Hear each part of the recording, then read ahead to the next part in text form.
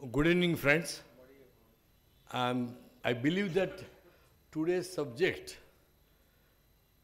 is supposed to be a very important subject, not only for MSME, but for everybody who is into the exports and he wants to start export. Because the kind of dignitaries we have on the dais, I think you won't find any other person who can guide us or who can advise us or who can discuss with us about the issues and challenges. Today, we have Mr. Lokesh, HD, the DGFT. We have Dr. Viranchi Shah, the National President of Indian Drug and Manufacturing Association. We have Mr. Sudhakaran Nair. He is a Deputy Director of Engineering, Senior Deputy Director, Engineering Export Promotional Council. We have the great Manish Vikiri, who is a leading person so far as the chemical and dye stuff is concerned. We have with us the Jigarbhai Soni, who is the President of Gems and Jewelry Association and also the Director of NS Jewels. And above all, my dear friend Mohal Sarabhai, who is going to moderate today's session, and the members of Governing Council, and also Mr. Unmesh Dikshit, the Executive Director, Ahmedabad Management Association. Dear friends, it is my distinct pleasure to welcome you all to the 8th SME series, where we gather to explore an essential and very important topic, export opportunities for MSMEs breaking into the international markets. Because everybody knows it is very difficult for MSME to start exports, to know about the export, to find out the various compliances required for exports. So that is, not only for this series, even AMA is constantly organizing various seminars for MSME and for the students to know much about the exports. Dear friends, it is my pleasure to welcome you all, and also this as a promoter of the Dr. Jaimin Vasa AMA MSME Development Center. I am thrilled to see the many enthusiastic personalities here today, united by a common goal to empower our micro, small, and medium enterprises to thrive onto the global stage. It's indeed a touching coincidence I will be putting one thing is, coincidence that tomorrow is Gandhi Jayanti, a day that we celebrate birth anniversary of Mahatma Gandhi ji, our father of nation, who values, he has started that value and the moment of self-reliance and support for local goods. Today's panel discussion on export opportunities for MSME, that is into the breaking into the international markets, aligns beautifully with the Gandhiji's vision. By exploring how local business can expand globally, we honor his legacy while promoting the sustainable growth. The concept of Swadeshi was adopted by Mahatma Gandhi ji, incorporating his efforts to make in India. What we are talking about today, Make in India, it was started all the way by Sri Gandhi ji, or Make in India independent and economically sound. Revival of the indigenous cottage and small industry, which today we are telling it SME. Cottage and small industry play a very vital role in the development of a nation, and it is relevant in present day too. Gandhiji believed in Swadeshi in the true sense. Therefore, his ideology reflects encouraging and reviving of home industries. Excuse me, please. He even treated these small industries as the backbone of Indian villages. Thus, once he said that without cottage and small industry, means without SME, India could never propose or give jobs to all the people. We really appreciate his vision for the growth and sustainability of India, which is today becoming very important and very much true. Dear friends, as you know that MSME are the backbone of developing economics, as they are playing a very vital role in driving economic activity and employment generation, and SMEs represent bulk of production in manufacturing and even larger share in services, both in development and developing countries. As for the figures, if we go, MSME contributes over 33% of the GDP and 50% of the export of the nation, and over 65% of total employment in high-income countries. There are reports that suggest a contribution of $1 trillion US to India's total exports by 2028, highlighting the immense influence of SMEs in shaping India's future economic trajectory. Let us use this opportunity to reflect on how we all MSMEs can uplift our communities while embracing the international opportunities. Dear friends, in today's interconnected world, the potential for MSMEs to access the international market is greater than ever. You can find out any information about exports, products, manufacturing activity, and the globalization of trade has opened up a wealth of opportunities. Yet, it also having many challenges that require innovative strategies and insights, for which we will have a lot of inputs and insights by our experts. In an international trade, the contribution of SMEs to direct export revenues is less obvious and varies greatly. Even among OPCD, that is Organization for Economic Cooperation Development economies, for example, SME contribute a substantial share of East Asian manufacturing export, such as 56% in Taiwan, province of China, over 40% in China and the Republic of Korea, and more than 31% in India. Whereas their role is marginal in LDC, means least developed countries, especially in Africa, with the little documented trans-border and sub-regional trade. Further, it's a known fact that Indian manufacturing is depending on supplies of RM from other countries, raw material, especially from China, which includes a wide variety of machineries, including electrical machinery, semiconductor-driven machinery, even pharma industries, pharma intermediates, and pharma APIs. If we look at limited value consumer goods flooded in bulk quantities in the Indian market from outside. Dear friends, according to the Global Trade Research Initiative, GTRI, India had a trade deficit with 75 countries, which accounted for, our expert DGFT will always agree with that, which accounted 44.2% of its export and 83.5% of imports, resulting in a $185.4 billion US deficit, much larger than India's overall trade deficit.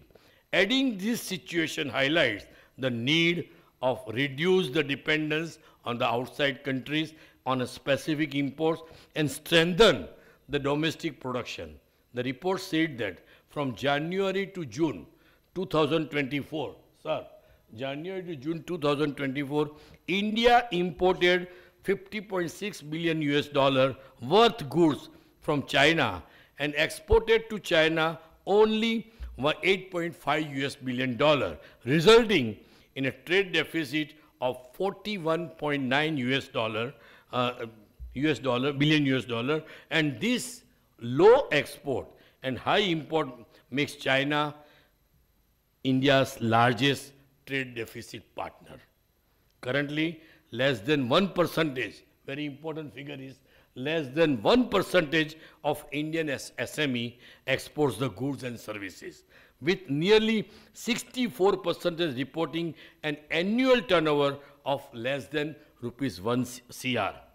MSME exporters primarily cater through the buying agent, distributors. In the process, they miss out on connecting with the end users and sacrificing a large share of their margin and earning for the foreign intermediaries. The success recipe requires selecting the most appropriate entry mode from various exporting, contracting and investing options. Dear friends, export activities offer several key benefits for MSMEs like increased revenue opportunities, economies of scale, access to the new customers, diversification of risk, innovation and improvement of quality and introducing new products, learning and development and also brand strengthening, talent acquisition, access to resources, contribution to economic growth, which will significantly enhance the growth and sustainability of MSMEs, contributing to economic development. By leveraging these benefits, MSMEs can not only grow their business but also contribute to the overall economic development. All these issues will be discussed in this panel discussion by our experts. Dear friends, I'll brief you some of the major issues and challenges for MSMEs, which also we want the answers from our experts to enter the international markets and blocking the export opportunities.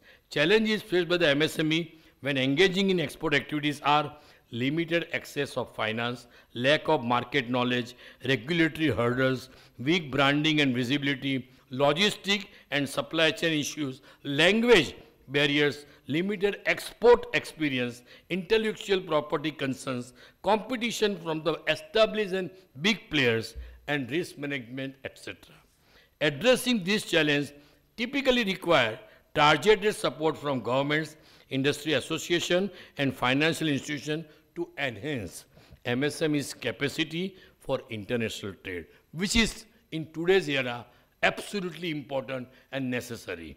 It is true that several exporters hardly utilize the Indian embassy's commercial wings to identify the suitable overseas channel partners. Also, promotion and marketing channels need an adoption for the choose market. Today, we are honored to host the distinguished expert panelists who will share their invaluable insights and experience on this critical topic, and they will guide us, they will advise us, and they will make us encourage for more and more exports.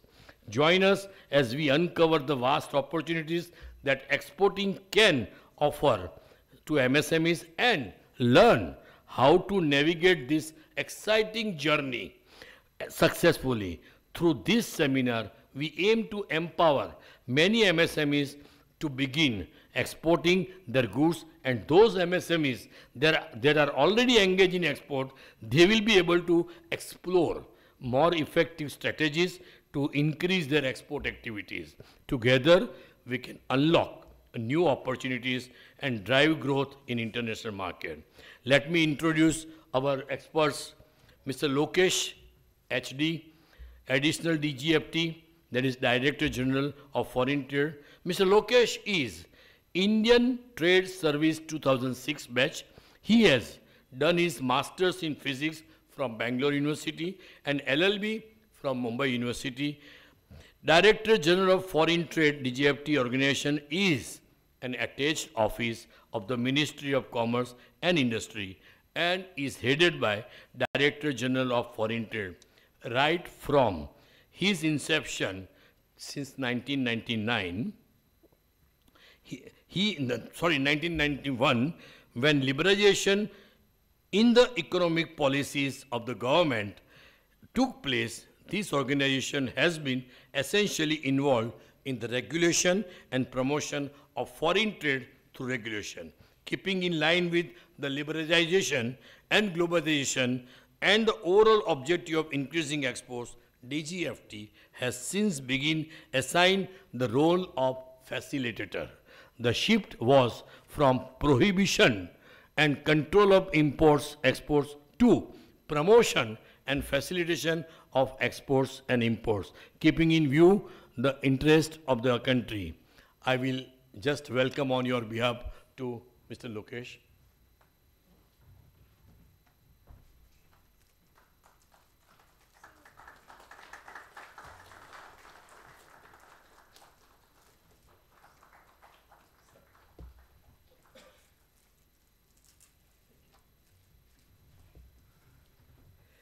Our next expert is Dr. Viranchi Shah.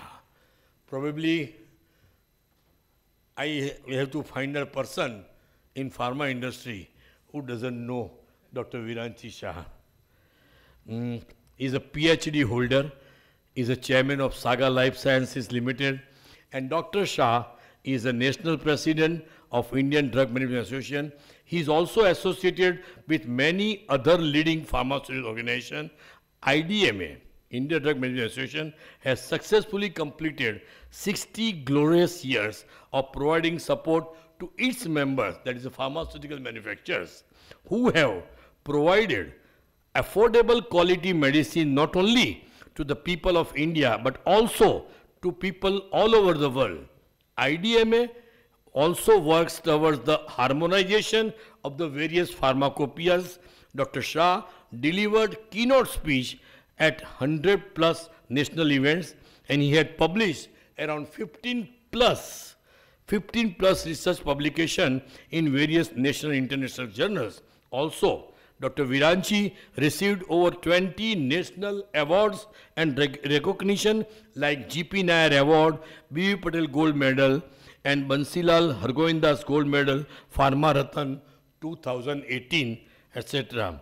Friends, again, it doesn't end here. I would like to take this opportunity to extend, and I also would like everybody to applaud in large, a congratulations to Dr. Viranchi Shah. Please join me giving him a big round of applause for his valuable insights and participation in the Forbes India 2024 magazine's Healthcare Conversation. I would like to felicitate him on our behalf.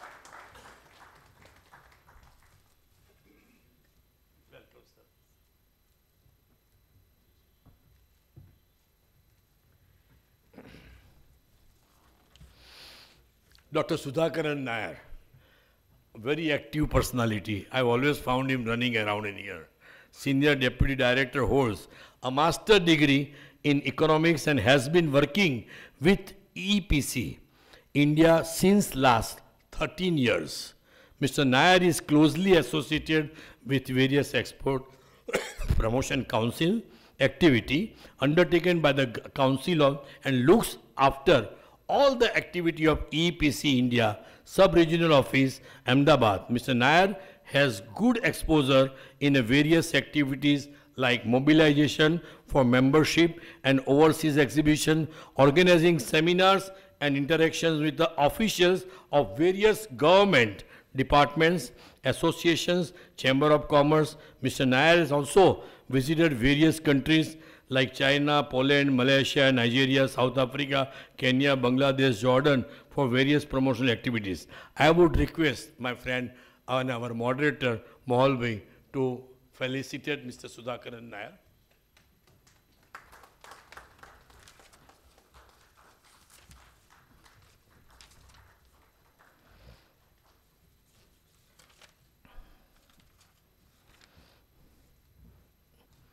Mr. Manish Kiri, one of the very enterprising entrepreneur and chairman and managing director of Kiri Industry. Mr. Kiri has a bachelor's degree in engineering, electronics and communication, and a master's degree in business management, and Kiri Industries Limited, which is called KIL, kill. He kills each and every of his competitors. That is why he is called KIL, kill. Is one of the largest manufacturers and exporters of wide range of dyes, intermediate and chemicals from India. One very important point is in the year 2010, Kiri Industries Limited acquired world's largest colorant company of Germany, Dystar Group, through SPV Kiri Holding Singapore Private Limited, which is now called Dystar Global Holding Singapore PLE Limited. In the 25 years of its corporate journey, KIL has focused on providing sustainable high-quality products. All initiatives taken by KIL have enabled it to set its footprint in over 50 countries across 7 continents. Kiri Group has embarked upon to set up copper smelter and fertilizer group complex in Gujarat.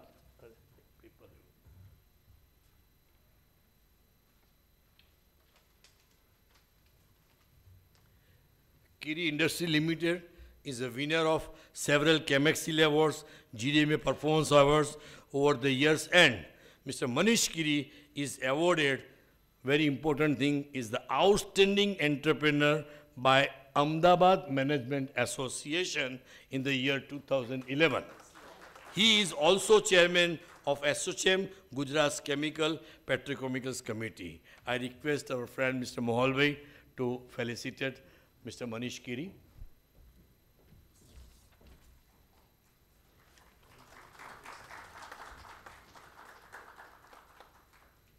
Last but not least, Jigarvi Soni is a president of Jewelers Association Ahmedabad and proprietor of NS Jewels. NS Jewels, from the group of SNS Soni Naveen Chandra Santilal Parivar Group from Unja, Gujarat, established in the year 1972 as a jewelry manufacturer in Ratanpur, Ahmedabad, the third generation of the family, enhancing the success through NS Jewels, is working to touch a new horizons. NS Jewels is the manufacturer, wholesaler, retailer, and exporter of all types of Indian jewelry, and NS Jewels has been a premium name in the jewelry, wholesale, and retail industry. He just said me his secret. Whatever I presume or intuit for the price rise, it happens. So he's become my very good friend now. I will also consult him. So I would like to felicitate Jigar bhai.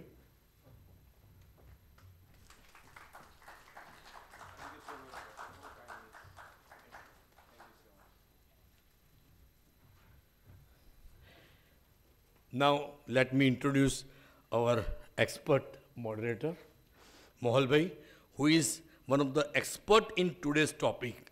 Mr. Mohal Sarabhai is an entrepreneur with a passion of bringing new and innovative technologies into India. He has spent the bulk of his career incorporating exciting and new ventures in the Ambalal Sarabhai Enterprise Private Limited portfolio, which have been largely responsible for turning around this legacy company. Mr. Mohal worked for a brief time in the USA after after earning a degree in mechanical engineering from the University of Wisconsin-Madison before seizing the opportunity to help revive his company's legacy. He is currently pursuing new projects in the areas of pharmaceutical, effervescent products, solutions, fermentation technologies, molecular diagnosis, and electronics.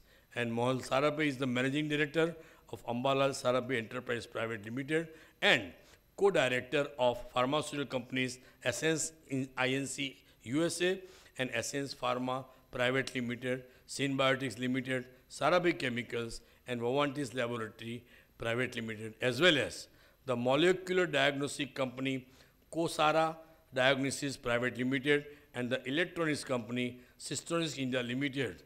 Very well, very well. Give him big hands. I would like to felicitate Mohal bhai on our behalf. I don't think you need to felicitate.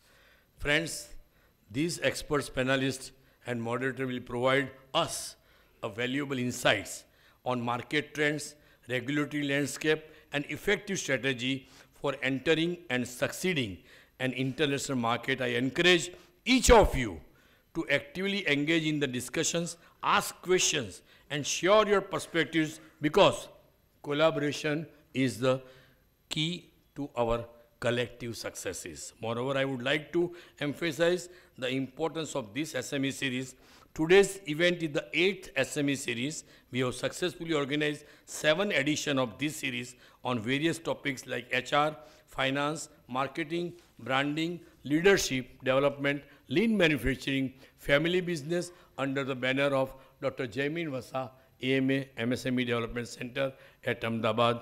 Dear friends, I express my gratitude to all the expert panelists, moderator, and Ahmedabad management of the Ahmedabad Management Association for organizing such a wonderful and important series. Dear friends, lastly, I urge all of you to keep an open mind, embrace these insights shared today, take actionable steps toward breaking into the international markets in your own business.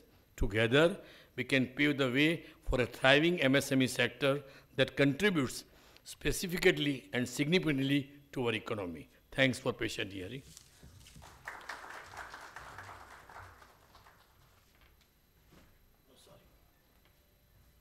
Now, Maulbhai, the stage is yours now. Yes. Yeah. So, okay, you can hear. So I'm Mol Sarabhai. I'm also the Honorary Secretary at AMA. So thank you, Jaimin Bhai, and to all the dignitaries for, welcoming this very exciting talk panel discussion that we have. So I will be asking some questions, and then there will be a question and answers that we will like to. So I'll open up the discussions up. But before I do that, let's take some brief moments before we get down to business, as we say. Let's take some brief moments of what Jaimin Bhai said. That in terms of amount, there are about 4 crore MSMEs in India today. That's how much are registered. There might probably are more, but that's how much are registered. Another interesting fact is that 45% of India's total exports are handled by MSME companies. So this is a huge opportunity for MSMEs to, really capture the market moving forward. I myself, as Jaimin Bhai mentioned, I'm owner and working as a MD of various MSME companies. And I will start off by saying that one of the first things, we are into healthcare, and we get a lot of products manufactured outside into other MSME companies. And we are exporters, but one of the first things we find with other companies, with many companies, is that the export part is a bit overwhelming for many people in India today. And it's to do with limited access to finance, very rather complex requirements of export and custom procedures, high logistic costs, exchange rate fluctuations. There are so many of these issues where a lot of companies, although they have a great product and they can be market outside and they can increase their revenues, but they fail to do it because of these things. So I thought today would be a good panel. We have an expert team here that we could ask. I will post some questions to each one of them, and then perhaps it can help you in asking other questions which I have missed, in trying to earn that how do we increase our business size. So getting down to business, first question I would like with Dr. Shah, if I may ask you first, since I'm in that. So Dr. Shah, India is considered the pharmacy of the world. Almost 50% of generics in the US are coming from India. Every third pill, I'm told, that taken by an American citizen today comes from India. So it's a huge achievement for the pharma industry. This is a huge achievement. And it can be do a lot more. So the question is that what are some key strategies that MSME can adopt to enter the highly regulated pharmaceutical export markets? How could you answer that, Dr. So Shah? thank you, Mohol Bhai, and thank you, Jaimin Bhai, for having me here. And it's a matter of pride to be a part of this very light panel. Mohol Bhai, as we all know, the Indian pharmaceutical industry, now we put the pharmaceutical with medtech, we are the 4th largest exporting commodity out of India. And that is the strength of this. Putting pharma and medtech sector together, we are the 4th largest exporting commodity from India. Pharma alone, the exports was approximately $27.9 billion in the last year, growing in excess of 10.5%. Very few industries India has that grows at this pace. But if you actually dissect the exports that we do, almost 8.7 billion of exports goes to the US and approximately 5 billion goes to the EU. which means 13.7, close to 50% of what we export goes to the highly regulated market. And that is where a major value addition is. Now, typically in pharmaceuticals, there are a lot of non-tariff barriers to be considered. For example, the good manufacturing practices, maturity on your quality management systems, which are very important. So if you are an SME and if you want to tap the regulated markets, the highly regulated markets, I think the first and the most important step is developing a mature quality management system, because that is your passport to enter any market. And the kind of expectations that the regulatory agencies have in the rest of the world as compared to the developed world are very different.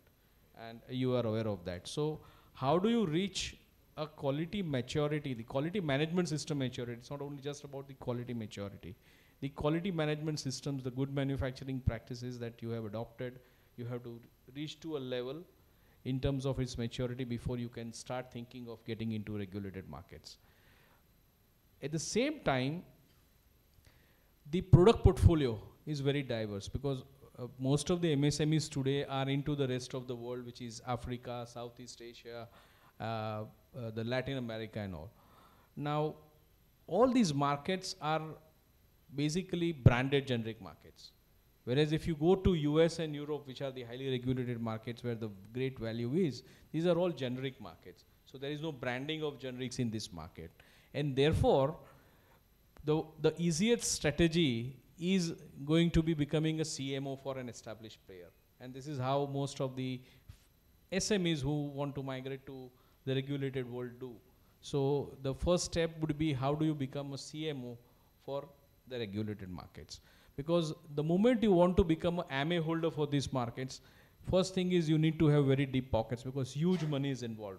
Right from, for example, for US, the GDUFA fees, to your site registration fees, or if it is EU, your MA holding cost with setup of pharmacovigilance and QP. These are all very expensive things.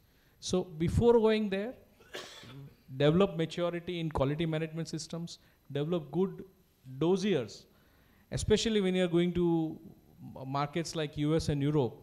You cannot bank on the common products that you have. If you have to get value, either pick up, in the words of Dilip Bhai Sanghvi, the MD of Sun Pharma, who are the largest players in India, these markets are more of luck, because if you get a dossier, if you get a product registration where there are minimal number of players, you can actually multiply your money.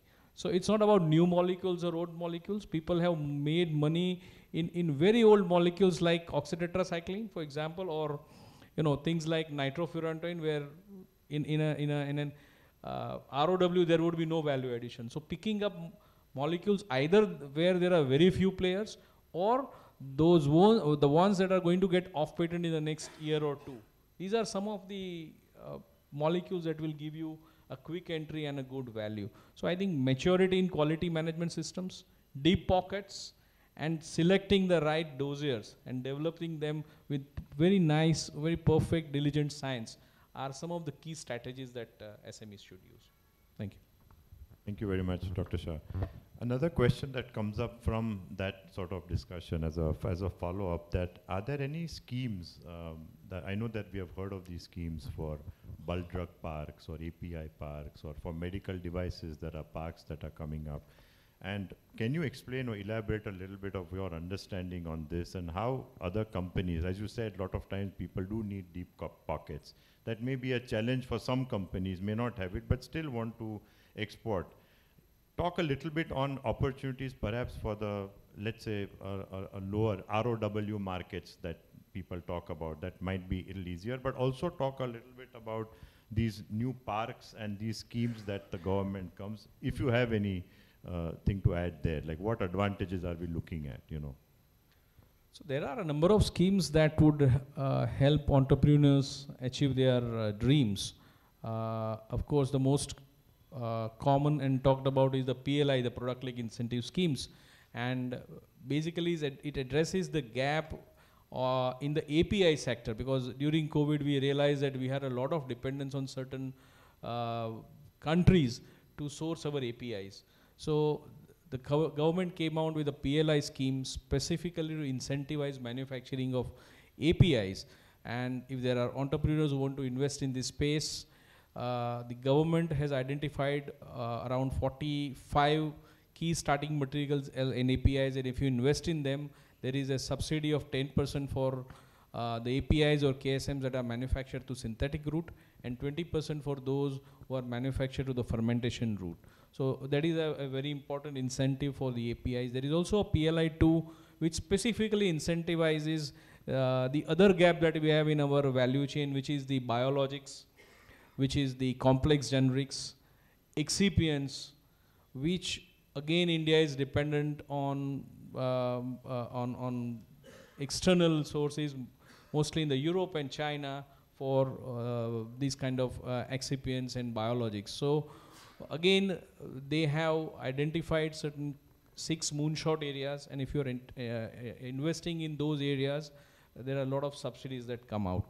Again, there is another scheme for the mostly targeted to the SMEs, which is the PTUS, and that addresses the need of GMP upgradation. You must be aware that a new Schedule M has been announced, which upgrades the GMP manufacturing minimum standards in India, and the PTUS helps the SMEs to a tune of approximately 2 crores per unit to upgrade their systems to the new GMP.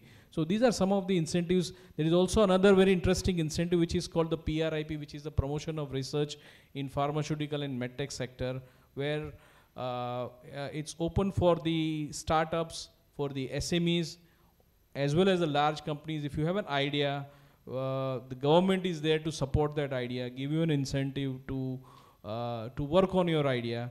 If the idea gets successful, it is taken further by large companies to do the phase 1, phase 2, phase 3 clinical trials, and then further for a global launch and patenting. And in the entire journey, the government is a part of supporting at every stage. If it gets successful commercially, government becomes your partner for that particular research product. If it doesn't get successful, government bears the loss. There's also another very interesting incentive scheme. The overall purpose of everything is because post-pandemic, we have realized that India is gaining center stage as far as the healthcare products are concerned. And a lot of supply chain is being transferred from other countries to India.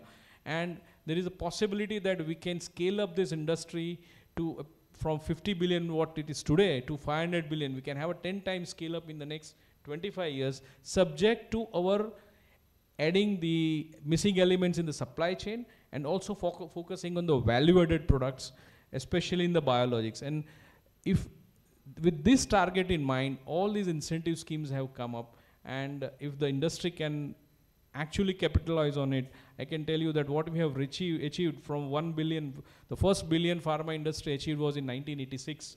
From 86 till today, we have come from 1 to 50. From here to 2047, we can go from 50 to 500 with the entrepreneurial effort supported by the government incentives. Thank you very much. That was very, very informative. And we hope that these numbers are true. We are all working to it. My next question is to Mr. Nair. Mr. Nair, one of the main challenges for MSMEs is financing export operations. We heard that a lot. Could you talk about the role of financial institutions and export credit agencies in helping MSMEs manage their export business?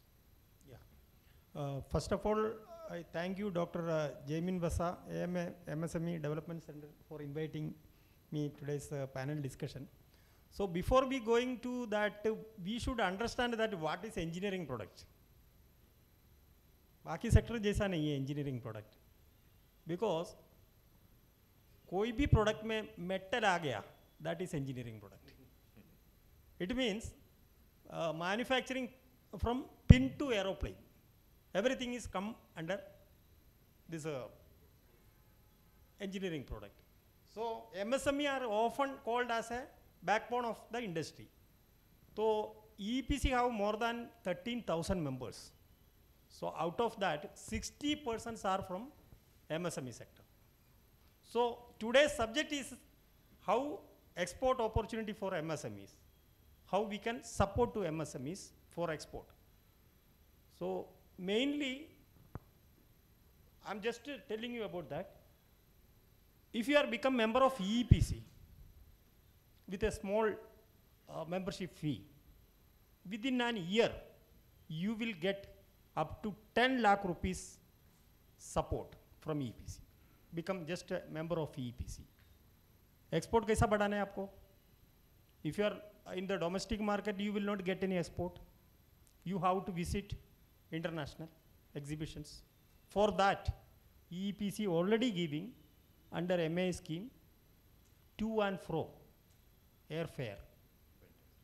And you will be also giving, getting a subsidized price for the participation in the exhibition. If you are directly participating in an international exhibition, if it is cost around 5 lakh rupees, through EPC, it will be only 60% only. So that is the main financial support for the MSMEs. In addition to that, EPC is exactly what supporting to the MSME. I will give you 10 points. You can understand that we are organizing exhibitions and trade fairs. So you can participate in that. We are also organizing B2B meetings. So EPC India facilitating networking opportunities with overseas buyers. Market research and information. We are researching the market where your business can be, improved, or you can get a good export opportunities. And we are also giving a training and seminars also. These are the main export opportunities EPC is organizing. Then export related certification support is also EPC giving. Government policy support in case any problem with MSME members, they can directly contact EPC because it is a trade promotion council. Another thing is representation in policy discussions. Whenever there is any issues are there, you can inform EPC. Then subsidize for export promotions also. Technology upgradation support. And EPC India having its more than 60% MSME members. So it is an organization that to promote the exporters. This is the main thing. Excellent. Mr. Nair, which emerging markets should Indian MSMEs be looking at for future export growth? Are there any untapped regions that MSME should focus on? We want like a general idea. What do you think? Actually, we have already identified around 25 countries for export. In addition to that, there are other markets are also available. हम लोग ज़्यादा से ज़्यादा USA, Europe, ये सब country में export ज़्यादा करते हैं. जहाँ पे जितना अवेलेबिलिटी है, that list I can provide you separately in case if you require. So which are the market we can tap? Because there are a lot of more than 195 countries are there. So हम लोगों ने कितना ज़्यादा से ज़्यादा 25 market खाली ढूंढ रहे लोग, यहाँ USA में करेंगे, इधर करेंगे, सब एग्जीबिशन. लेकिन बाकी सब जगह पे अपने टैप नहीं किया है. That you can get it. We can send it to. You can send that. Okay, very good. Thank you, Mr. Lokesh. With many new policies coming in from the government, could you highlight a few recent initiatives that MSMEs can leverage to grow their exports? First of all, I thank the organization for giving a representation to us here and to interact with you. This is, I think, my second interaction with the exporters or manufacturers in this region. I have recently joined as additional DGFT Ahmedabad office. DGFT, I do not know if, how many of you know about DGFT? Can I get a fair idea? Okay. I would advise, please explain a little bit. So the DGFT, as Jaiminji said, it's the primary organization one gets to interact before making exports. The basic document which one has to obtain before he gets or before he does exports or imports is an importer-exporter code. So your journey starts from there with DGFT. So DGFT, as earlier we were called as the controller of exports. Now our role has changed. We have become a facilitator. Gone is the era of control regime. As I said, from 1991 we have got into liberalization. So our objective is to promote exports. For promoting exports, we need both. Working on the demand side as well as the supply side. And we also have to strengthen you and your activities for you to get into better export markets. For that purpose, we are also facilitating imports. You need quality imports. So that is our objective. In achieving our objectives, we do majorly 3 types of activities. One is trade promotion, the next is trade facilitation, and the third one is trade regulation. Trade regulation, you might have heard in papers or news. We come out with regulations on exports or imports. So maybe onion, rice, steel. We introduce some benchmarks for imports of steel.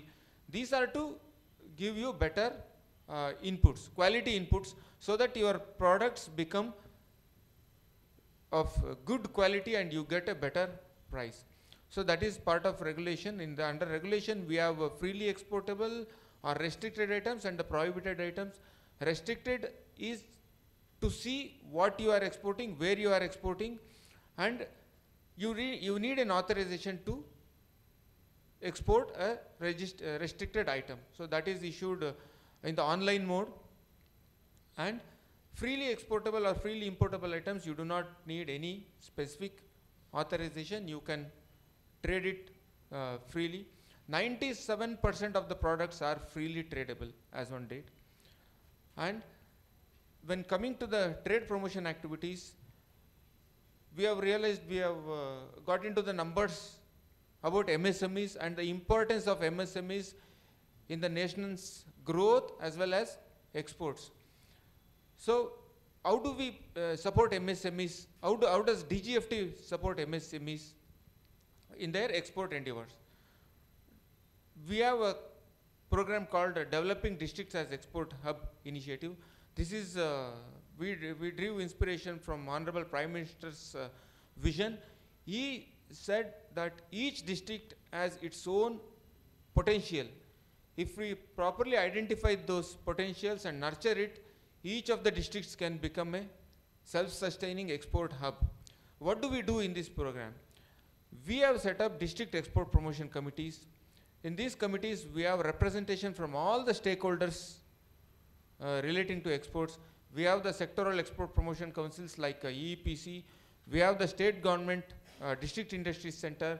We have representation from customs. We have representation from MSME department, and we also have representation from the industry, because industry's requirements differ. A new exporter might have a different set of needs, and the established exporter might have a different set of needs. We collectively sit and discuss, and we also have come up with the district export action plan for more than 700 districts in the country, and the district export plan will be our roadmap for future.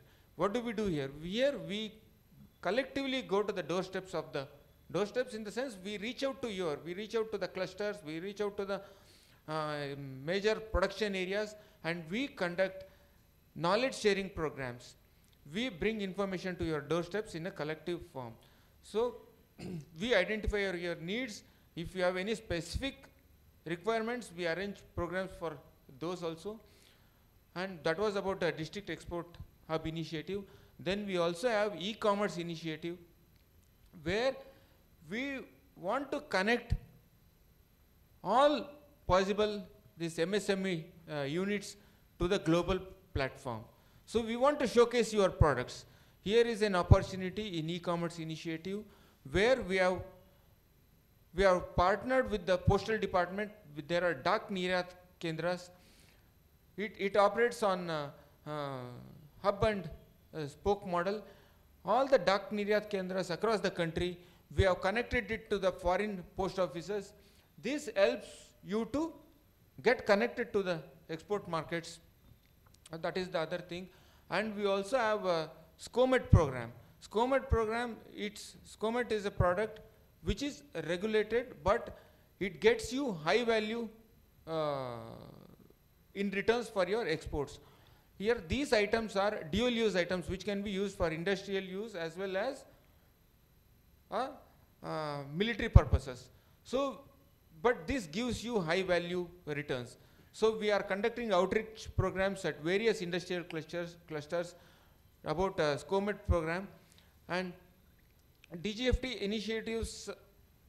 I think DGFT is one of the organizations which has adopted e-commerce and e-governance to the maximum possible extent.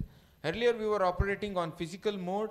Now all our schemes are administered on online mode, and we are also coming up with self approval system. We are moving into the trust-based administration of DGFT measures.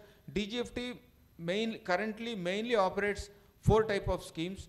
One, the status holder recognition scheme. Here we recognize you based on your exports, and we give you a rating 1 star, 2 star, 3 star, 4 star and 5 star export houses. For MSMEs we have given double weightage. For getting into 1st star export house, it's $3 million in current plus previous 3 years. But for MSMEs, if you are achieving $1.5 million, you will be automatically eligible for that status recognition. And when you are undertaking manufacturing activities, you might need raw materials or capital goods for your production activity purposes. Both are available to you with duty exemptions. You need not pay duties, whether the customs duties or the IGST duties. You will be exempt from these duties, but there will be a obligation to export certain value of products. So under these schemes, you obtain an authorization, you export, you realize the amount and come back to us stating that you have fulfilled the obligation.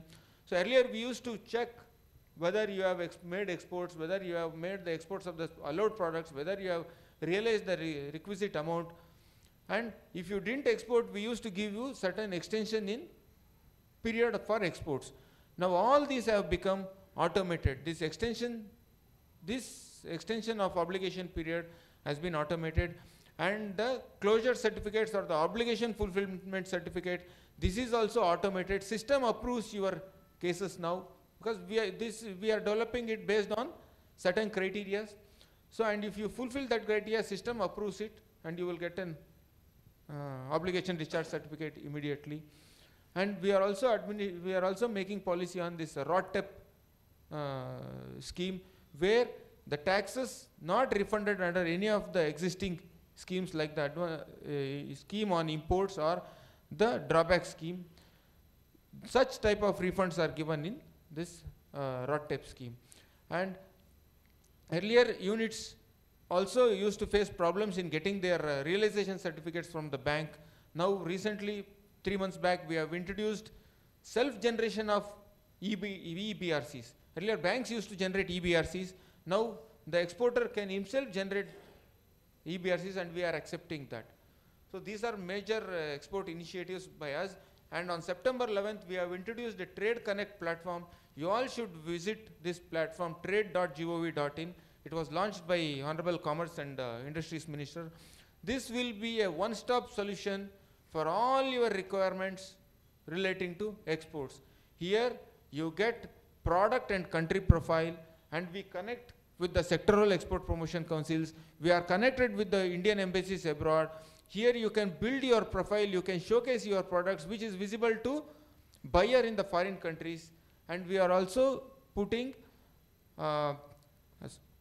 as Jaiminji was mentioning about technical barriers and standards which we are required to meet. All these standards for a particular country, if you have identified your product, you can get to know the standards which are applicable in that export in the export market for your identified product. And we also have self-learning videos, and we have a provision for raising a query with an export. We are connected with the councils, banks and other institutions, where your query, you have a specific query, you can post it, it will be responded to you. Please visit this platform. And we are also going forward in this platform. We are incorporating trade finance and logistics solutions also in this platform. So these are some of the major initiatives from DGFT in recent times. This is very, very interesting. I think we need to have just one seminar just to understand this, because if even when we started export, I would say if I knew everything you mentioned right now, it would have been much easier, you know. So as you rightly said, starts with the IC code. And another thing Lokesh Bhai said is that 97%, I think you said, of all the products are freely tradable. So one quick question I want to have on that, what steps is the government taking to reduce trade barriers for MSMEs? How can we benefit from any free trade agreements? Is there something on that you can highlight quickly? Yes, nice question. We have a large number of free trade agreements, and recently also we have concluded free trade agreements with Dubai and Australia. But somewhere we all feel that these free trade agreements has not helped, but it has helped the partnering country.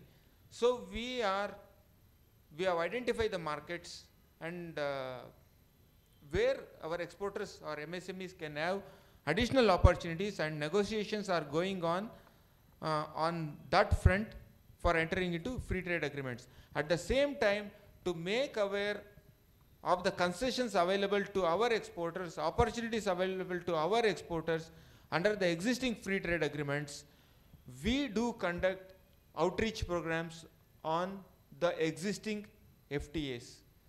So if there are any requirements on particular FTAs, we are happy to conduct these programs and make aware of the opportunities under these agreements. Thank you. Thank you very much. So any export, of course, we need to have the market, and how do we enter these international markets? So my next question is to Manish Bhai, you. 1 minute. 1 minute. Friends, our original panel expert was Mr. Bhupendra Patel, Chairman Chemexil, Regional Chairman Chemexil. But I am really thankful to Manish Bhai because Bhupendra Patel's brother-in-law expired today, and he had to rush, and he requested Manish Bhai on a half second only. He said, "I will come." Really great. So Kiri Industries has been a significant player in the chemical and dyes sector. Manish Bhai is heading it. So Manish Bhai, what are the key challenges and strategies involved in expanding Kiri Industries' presence in international markets?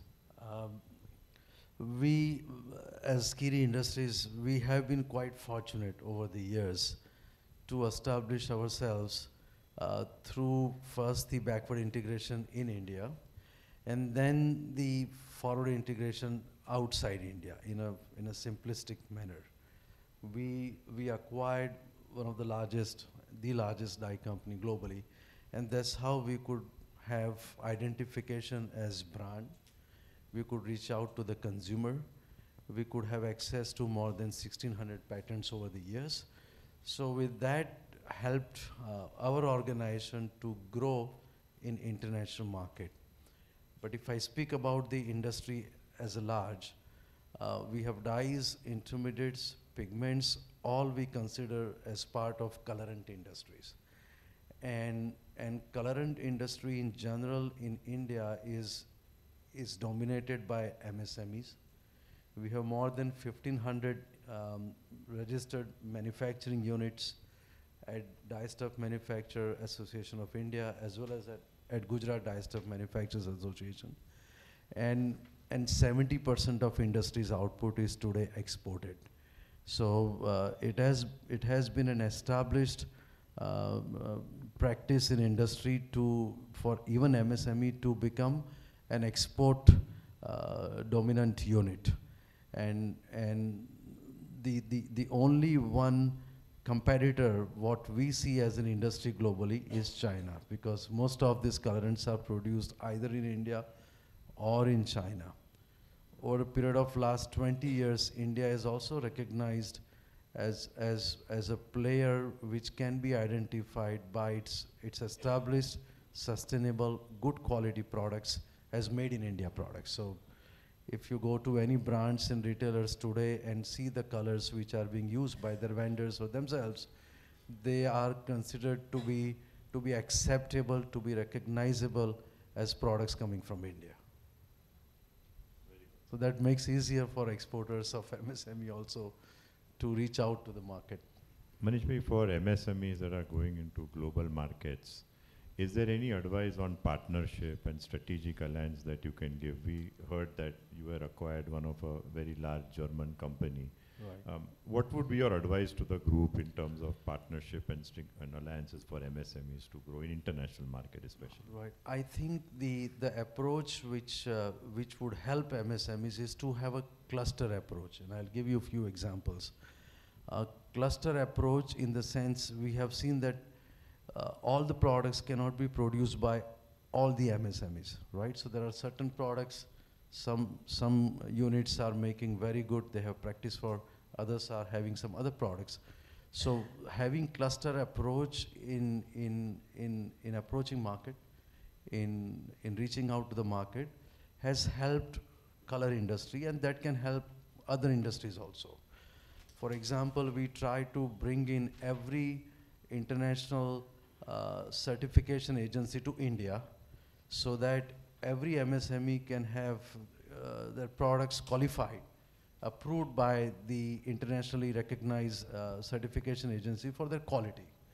Similarly, when there were requirements to have registration in Europe, in Turkey, in many other regions, we again approached with a cluster of industry that let us have number of industries put themselves together, especially MSMEs, and have the registration of molecular, any molecule made as a cluster approval, right? So that the cost can be shared, at the same time export can become available for all of them. So those are the cluster approaches examples, and MSME to put themselves together in branding, the cluster as a branding, and number of other initiatives that can be added to reach out to the global market.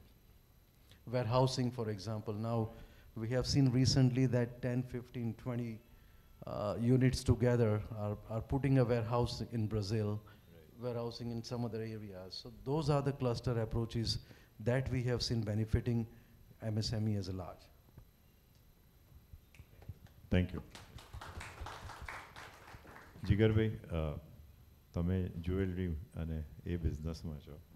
I understand કે હેન્ડીક્રાફ્ટ્સ અને jewellery થોડું નીશ market કહેવાય. તો innovation અને design એ આપણે international માર્કેટમાં એ લોકોનું attention લેવું હોય તો એ કેટલું મહત્ત્વ છે ઇનોવેશન એન્ડ ડિઝાઇન તમારી ઇન્ડસ્ટ્રીમાં, અને તમે કઈ રીતે એ કરી શકો છો? સૌથી પહેલાં તો હું આભાર વ્યક્ત કરીશ ડૉક્ટર જેમિનભાઈ વસાનો અને અમદાવાદ મેનેજમેન્ટ એસોસિએશનનો, જેમણે આજના એસએમઈ ગ્રોથ સિરીઝ 8માં મને ઇન્વાઇટ કર્યો છે. ઇનોવેશન ને ડિઝાઇન્સ, આપે બહુ સુંદર વાત કરી કે કોઈપણ આભૂષણ તે તેની અપ્રતિમ સુંદરતાથી જ વખણાય છે. એટલે કે જોવા જઈએ તો કોઈપણ સ્ત્રી હોય કે પુરુષ હોય તો આજના સમયમાં તેને શું જોવાય કે ભાઈ ડિઝાઇન કેવી ડિઝાઇન કે જેને પોતાને ગમે. આપણે જૂના જમાનામાં વાત કરીએ તો બોર માળા પહેરતા હતા, જેને આજના જમાનામાં આપણે બોલ માળા કહીએ છીએ, 2 લાઇન 3 લાઇન રો કહીએ છીએ.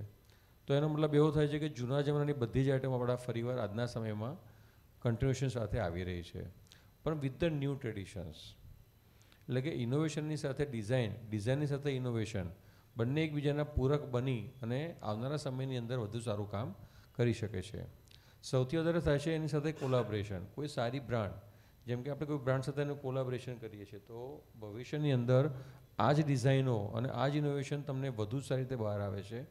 અને બ્રાન્ડ ક્રિએશન, જે આજના સમયમાં સૌથી અગત્યનો પોર્શન થઈ ગયો છે. તો આ ઘણી બધી વસ્તુ એવી છે કે જેને કોલાબરેશન કરીએ તો આવનારા સમયની અંદર ઇનોવેશન અને જે આપણે વાત કરી એને પ્રોત્સાહન મળશે. તો વૈશ્વિક સ્તરે ભારત અત્યારે એક જ માત્ર દેશ એવો છે કે જેની અંદર હાથ જડાય, જેને કે હાથથી દ્વારા કરવામાં આવેલ દાગીના સમગ્ર વિશ્વની અંદર વખણાય છે, હાઈએસ્ટ વેસ્ટેજથી જાય છે, જેની મેન્યુફેક્ચરિંગ આજે 10 દિવસથી લઈ અને 2 મહિના એટલે કે 60 દિવસનું હોય છે, જે વર્લ્ડના કોઈ દેશમાં આટલું હોતું નથી.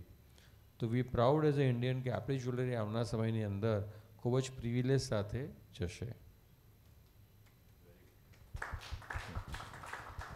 જે કે ભાઈ લક્ઝરી માર્કેટમાં જ્યારે બહાર જઈએ ત્યારે આપણી ઓથેન્ટિસિટી શું છે, બ્રાન્ડ રિકગ્નિશન શું છે, જ્વેલરીની વાત કરું છું, પ્રાઇસિંગ શું છે, એ બધાની ઘણી બધી ચર્ચા થતી હોય છે કે અને ઘણા બધા એવા આઈ મીન ઇન્સિડન્ટ્સ બી થયા છે જેમાં આપણું થોડું ક્વેશ્ચન આવે આ ઇન્ડસ્ટ્રીમાં. તો MSMEs આ ત્રણ બાજુ છે, specially pricing, authenticity, brand recognition, એ ચેલેન્જીસ ઓવરકમ કરવા શું કરવું જોઈએ તમારા પ્રમાણે? સૌથી પહેલાં તો branding is a part of business નાવાડેઝ. પહેલાંના જમાનામાં કેવું હતું કે આપણે 10 વર્ષ જૂની, 20 વર્ષ જૂની પેઢી હતી, 100 વર્ષ જૂનું એક ટેક મળતા હતા કે અમારી પેઢી 100 વર્ષ જૂની છે, એક બ્રાન્ડિંગ કરતા હતા. ઓથેન્ટિસિટીની વાત કરીએ તો ભારત દેશની અંદર 2020માં ભારતે HUID જેને કહેવાય વર્લ્ડ લેવલ ઉપર હોલમાર્ક યુનિક આઇડેન્ટિફિકેશન નંબર સાથે BISની સ્થાપના કરવામાં આવી છે કે કોઈપણ જ્વેલર્સ દ્વારા જો શોરૂમ ખોલવામાં આવશે તો તેને BIS એપ્રુવડ જ કરવું પડશે. એટલે કે પ્યોરિટીની વાત કરીએ તો જે કમ્પ્લેન્સ જૂની આવતી હતી એ થોડી ગેરસમજ હતી માટે આવતી હતી, જે હવે ઓપન થઈ ગઈ છે. આપણે ઇન્ટરનેટ ઉપર સર્ચ કરીએ છીએ તો આપણને ખબર પડે છે 9 કેરેટ, 14 કેરેટ, 22 કેરેટ, 18 કેરેટ કે 24 કેરેટ શું છે, તો તમને ડિટેલ્સ એની મળી જશે. હોલમાર્ક કમ્પલસરી થવાથી આપણી બ્રાન્ડિંગમાં ઘણો વધારો થયો છે અને વિવિધ દેશોની અંદર પણ જોવા જઈએ તો આપણી ક્વોલિટી હવે પહેલાં કરતાં ઘણી સારી લોકો વખાણી રહ્યા છે.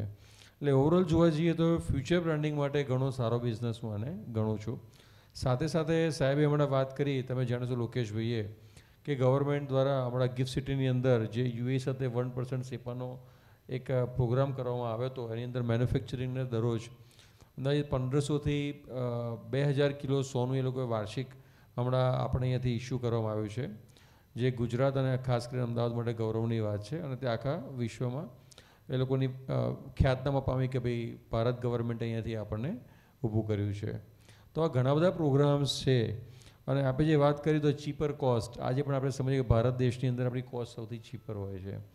રાધર દેન મશીનના જે આપણે દાગીના જોઈએ એના કરતાં ઘણું ચીપર કોસ્ટ હોય છે, જે હેલ્પ કરે છે આપણી ગુણવત્તાને વધુ સારું કરવામાં. ડિઝાઇન્સ ક્રિએટિવિટી જોવા જઈએ તો ડિઝાઇન્સ ક્રિએટિવિટી હાઈએસ્ટ આપણી પાસે અત્યારે જોવા મળે છે. અને ટેકનોલોજી જેને કહેવાય, આજના જમાનામાં સૌ ટેકનોસેવી માણસો છીએ. AIનો ઉપયોગ આજે હાલમાં અમે જ્વેલર્સ કરતાં થઈ ગયા છે. તો ઘણી બધી વસ્તુ એવી છે કે ટેકનોસેવી થવું, પોતાની બ્રાન્ડ માટે આગળ વધવું અને ભવિષ્યમાં વૈશ્વિક સ્તરે જે આપણી સ્થાપના નોંધ લેવી છે તેને વધુ સારી રીતે ઉજાગર કરવી, તે માટે અમે પ્રયત્ન કરી રહ્યા છીએ. Very good, thank you. હવે looking at the time, audienceમાંથી I would like to ask if anybody has some questions to this expert panel, please raise your hands and we can go one by one. Thank you.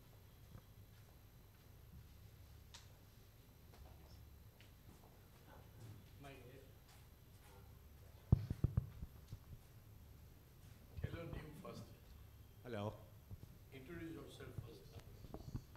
Just press the button. Hello. Can you hear me? Right. My name is Mr. Jitu Patel. I am from Daffodil and I am actually the smaller or rather I think much smaller than Mr. Shah, who has been performing much on pharma industries. Like now, I have one question with the Shah. Like we were talking about the regulatory market for Europe, US, which has been mainly covered in pharma markets. For the majority of our shares are going with this regulatory market. How about non-regulatory market? How to patch up the non-regulatory markets? That's one of the questions to you. So thank you, Jitu bhai, and it's a pleasure meeting you. As I said, out of the overall exports that we do, 50% goes to the regulated markets, which is predominantly US and Europe. But there is another 50% that is the non-regulated market. May not be the right term, but it is, we could put it as a less regulated market. So it's not a stringent market, it's a less regulated market. But essentially for success of pharmaceuticals, we all understand that because this deals with healthcare, the barriers remain the same, the challenges remain the same. The first and the most important part is your GMP maturity.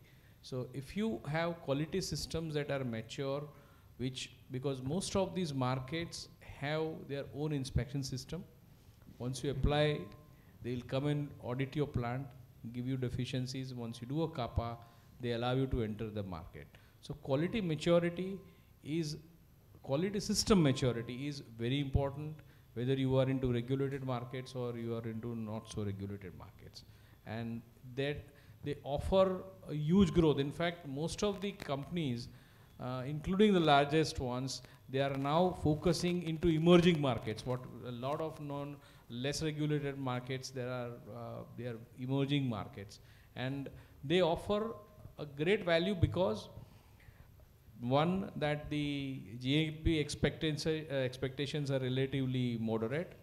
Two, there is a possibility to brand your products, and the moment you have the ability to brand your products, there is a value that you could add. You can have your own teams similar to what you have in India to promote your products and brands, which gives you an additional incentive to perform in these markets. So I think the regulated markets are important, but the less regulated markets, the ROWs that we call the rest of the world, is a very, very potential market.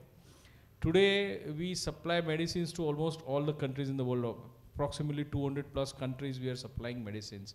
And the kind of changes that are happening globally, India is going to play an important role in supplying medicines to the poorest to the richest countries in the world. And nobody has, apart from India, has a capability to do what we are doing today. So I think there is definitely a big market also for the ROWs. Thank you, Vignesh Bhai. Anyone else? There is a person.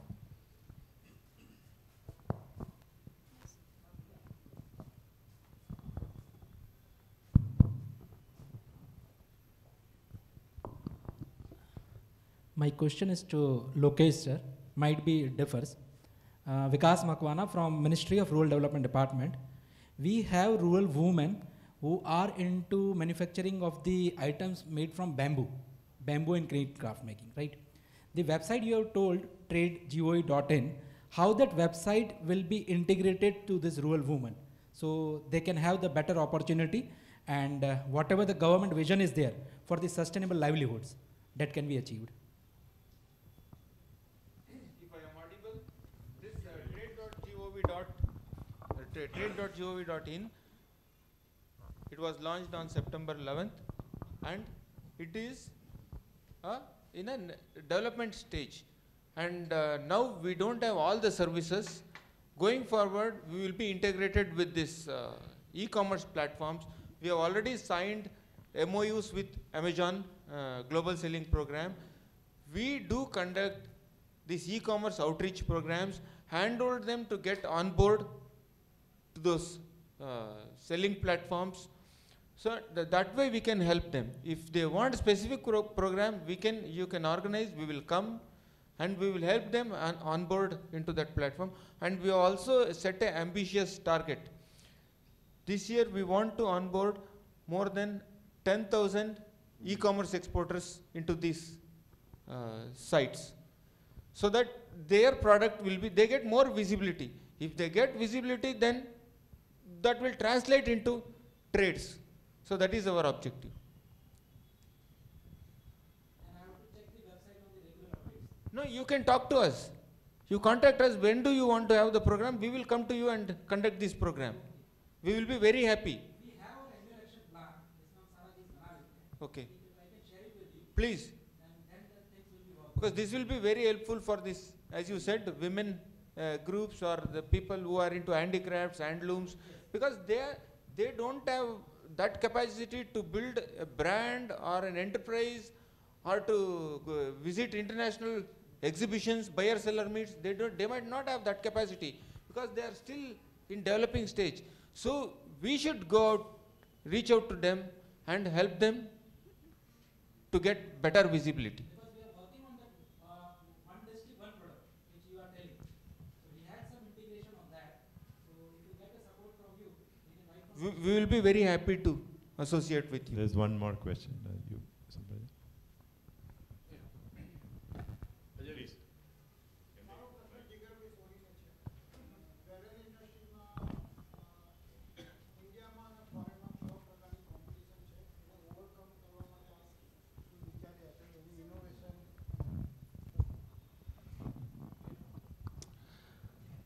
ઇન્ડિયામાં અને બહારમાં કોઈ competition જેવું છે જ નહીં, કારણ કે જ્યાં વસે ગુજરાતી ત્યાં વસે ગુજરાત, એક એવો આપણી કહેવત છે. અને જ્યાં વસે ભારતીય ત્યાં વસે આપણી ભારતીય સંસ્કૃતિ. એટલે કે આપણી સંસ્કૃતિ મુજબ આપણે જે દાગીનાનો મોહ હાથ વણાટનો રાખીએ છીએ તે આપણા દ્વારા વર્લ્ડ લેવલ ઉપર જ્યાં જ્યાં ભારતીયો વસે છે તેને ખરીદવામાં આવે છે.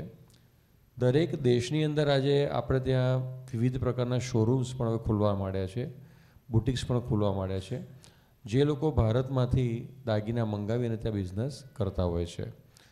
યુએસની સિસ્ટમની વાત કરીએ આજે તો યુએસની સિસ્ટમ થોડી ડિફરન્ટ છે.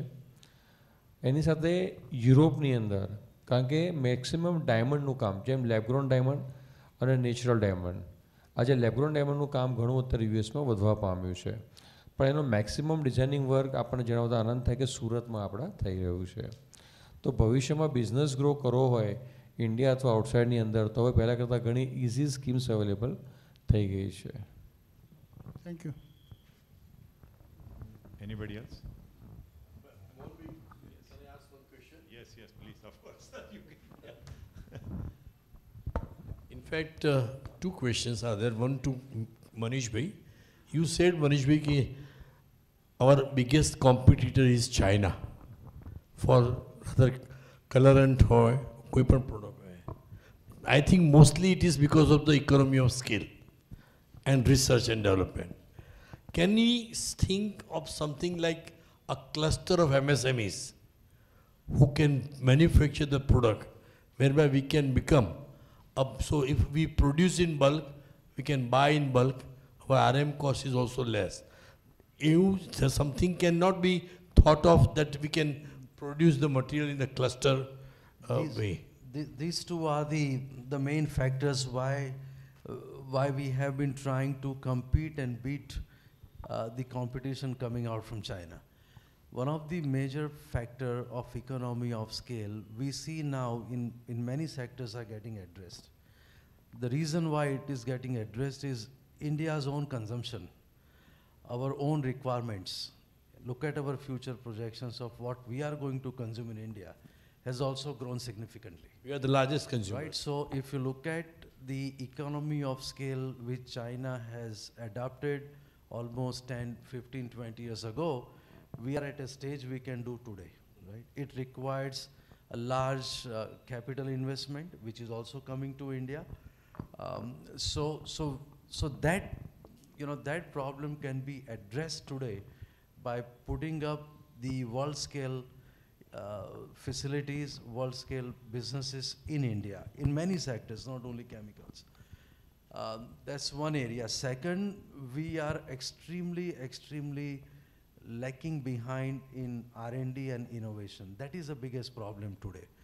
For every new product, we have to either import technology, we have to collaborate with someone, we have to buy technology to bring to India, and that could be for a lower quantum chemicals, as well as I have seen even for large scale products. Still we don't have technology.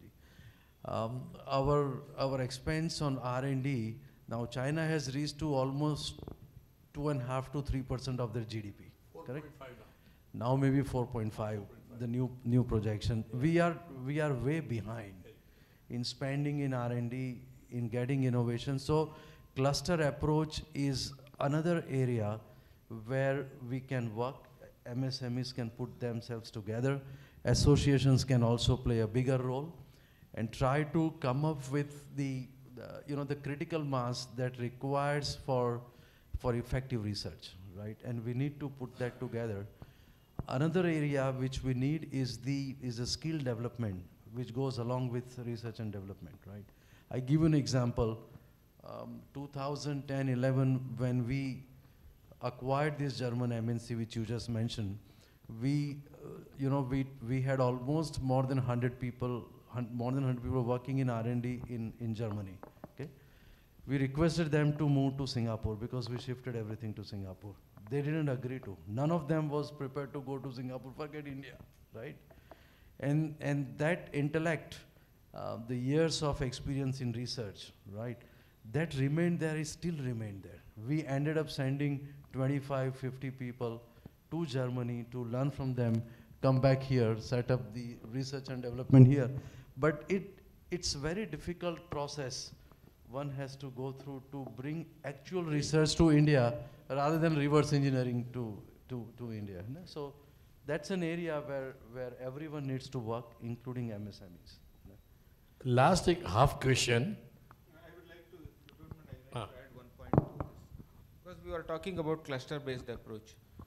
So we have a concept called Towns of Export Excellence. And here this recognition is granted on achieving certain limit of exports for that particular sector. For this, in this sector, if there are any common service providers, these common service providers, they are also eligible for duty exemption on capital goods required for providing these common services. So there is an benefit for such common service providers also in this scheme. વિરાટજી ભાઈ એક question તમને એવો છે which I have been asking you and all this. Most of the export of pharmaceuticals to the regulated market like US and Europe and are being by the big industries. Why we cannot think by IDMA or to educate the SMEs or help SMEs to develop their business so that, or develop their infrastructure or regulatories so that they can also export to these regulatory markets? So Jamin bhai, it is always good to be a part of the regulated world. But as I said initially, there are certain minimum maturity in terms of the quality management systems, your monetary involvement. There are a lot of barriers to these markets. So I would rather suggest that start with the low-end markets, which are easily accessible. Your normal WHO GMP is enough to enter those markets. They are already exporting to those non-regulatory markets or ROW markets. I want that how we can make MSMEs eligible at a reasonable cost to the export to the regulatory markets. Some you can, as a being IDMA president, national president, not now, but you can just think of it actually. It's definitely a very good idea, and we are regularly engaging with US FDA and the EU DRA, both within India and in their respective countries, to increase the participation of the Indian pharma industry. For example, we had a visit by Dr. Robert Califf, who is the Commissioner of FDA, US FDA, and he was in his first ever visit to India last year. And one of the requests we made was, can US FDA consider giving significant concessions to Indian SMEs in their site registration fees, in the GADUFA fees, and would it be possible? And one of the models that we have proposed, for example, is that subsequent to a US FDA audit, for example, site has no observations, there are no 483s. Can you, and it is an SME, can you reduce the cost for the subsequent 3 years to 25% from the original? So if you're paying $100, can you make it $25 to incentivize because they have done a wonderful work?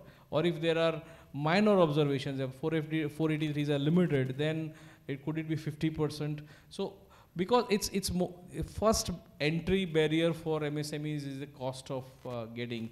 Just to put one product in US will cost you at least 2 to 3 crore rupees per year as a basic money that you will have to put, apart from the money that you invest as a fee, apart from the money that you invest in the dossier and in your plant.